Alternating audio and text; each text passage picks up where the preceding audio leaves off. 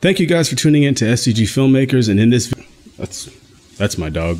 You guys want to see it? I don't know if facial recognition works on dogs, does it? Hey, what's going on, guys? Thanks for tuning into the SCG Filmmakers channel. In today's video, we're going to be talking about the best reasons why you should be uploading your videos in 1440p or 4K coming up. See, we don't say rising into love. There is in it the ideal of the fall.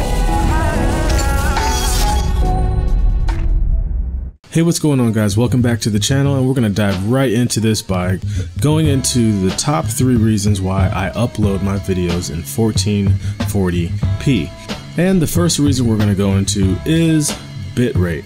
So we're going to go ahead and drop some information for you here on the screen, and this is coming straight from the YouTube content creators website itself. So just to let you know, this is not something that I came up with, typed up, threw up on the screen and said, hey, this is, you know, check this out, guys. No, this is literally coming off straight out of YouTube content creators website portion.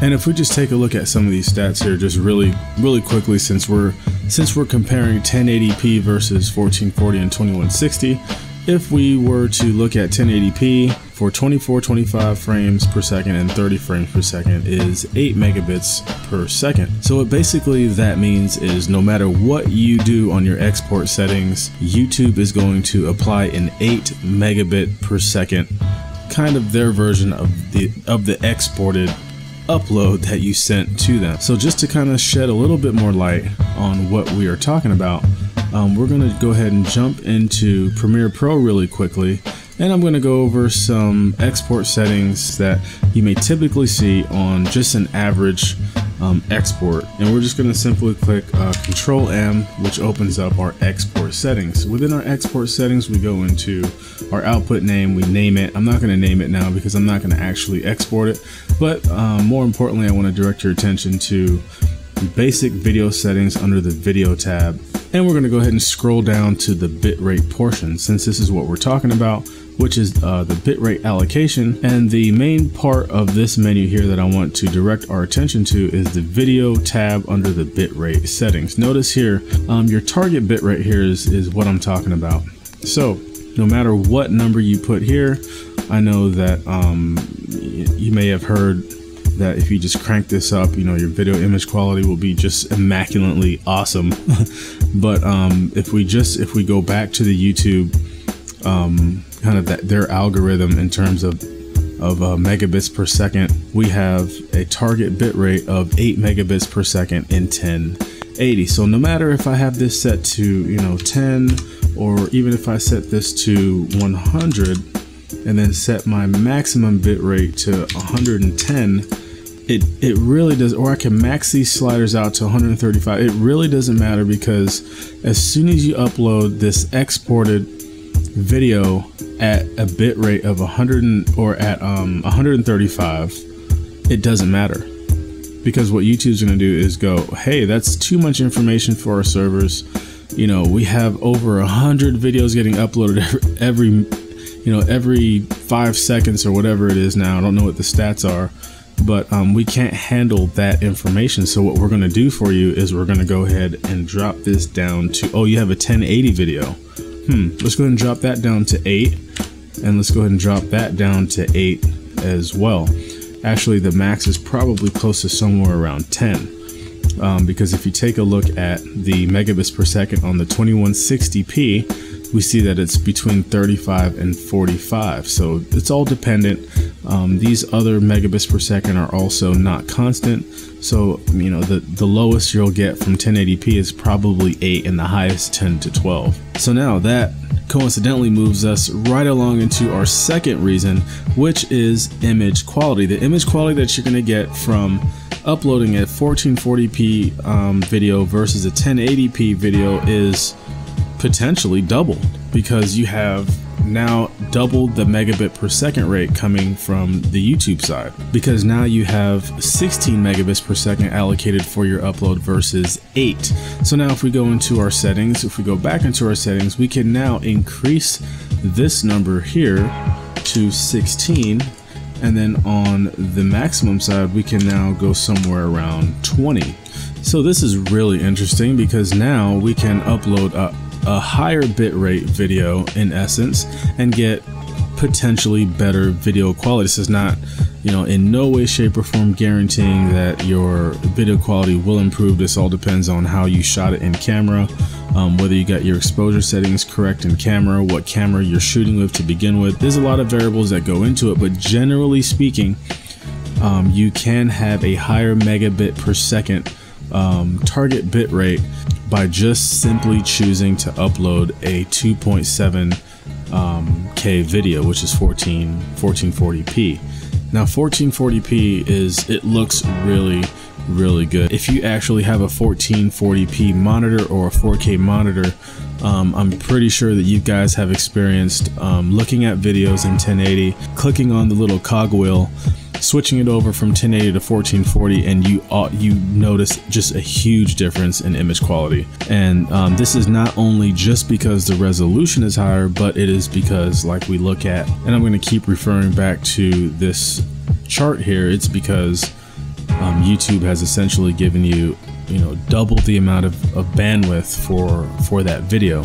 Okay, now last but not least, this is my third and final reason why I choose to upload 1440p videos versus 1080, and this is by far the best reason, and I should have put this first, but I wanted to save the best for last. And it's primarily because the scalability. Scaling 1080p footage up to 1440 is nowhere near as strenuous as scaling it up to 4K. Many of us, like myself, love to film your 120 frame per second video. Unfortunately, with most prosumer cameras, the highest resolution that you could film this footage in is in 1080p. So uploading 4K footage from a 1080p clip and then upscaling it essentially 4 times, you're stretching each pixel out, and you're asking that one pixel to stretch out 4 times the amount of what it was originally recorded in camera.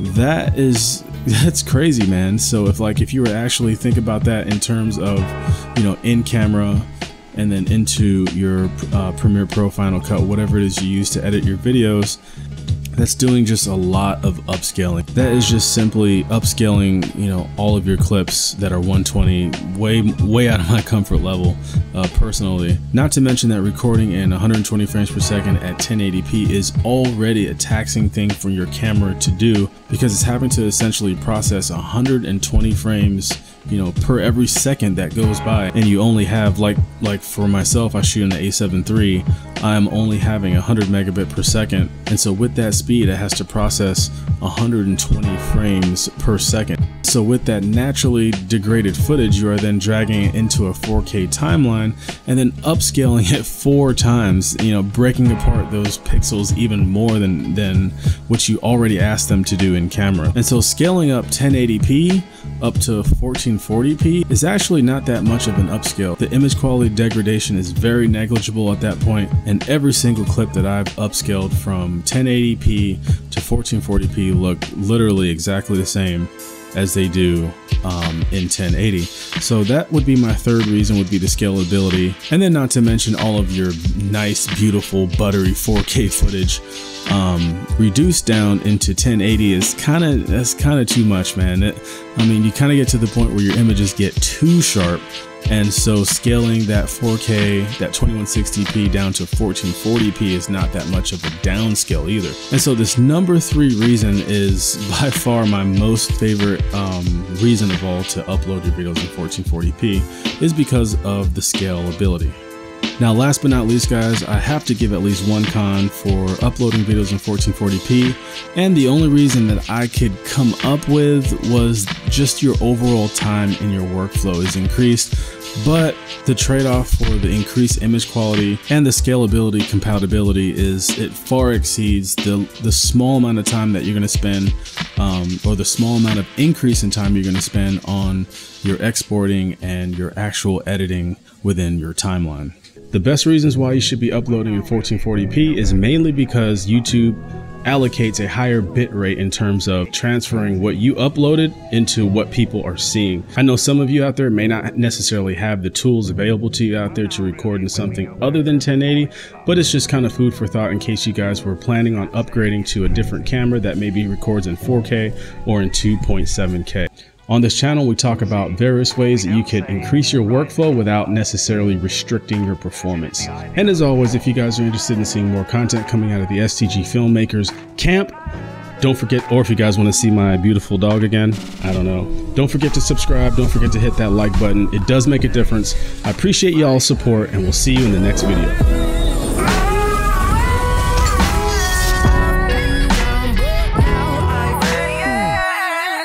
Was lost and you came like a searchlight. Oh, now that's picking up ambient wind. I don't want that. If you guys are interested in sheeing, why do I keep saying that? Sheeing. Really, dude? I'm trying to record here.